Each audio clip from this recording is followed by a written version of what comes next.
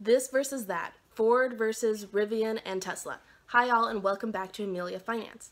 Ford is the most popular pickup truck in America, the F-150.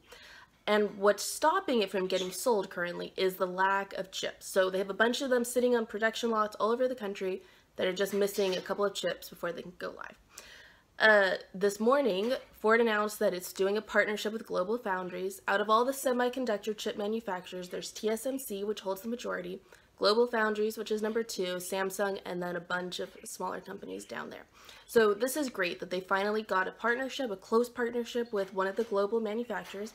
So hopefully this will unblock them and allow them to build their chips quicker, faster, and get them to market. Ford stock is trading around $19, $20. Earlier it was trading around $13. Tesla's at $1,000. Rivian is at $146.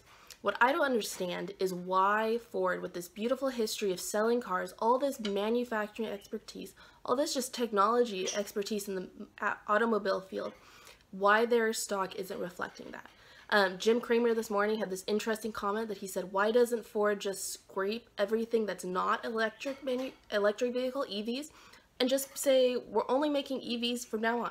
And then his theory is the stock price would automatically jump because then they're trendy, they're forward-looking, they're where automobiles and where transportation is going in the future. It's an interesting thought to think about. With that, thanks for watching Amelia Finance. Like, follow, ask questions. Thanks all. Bye.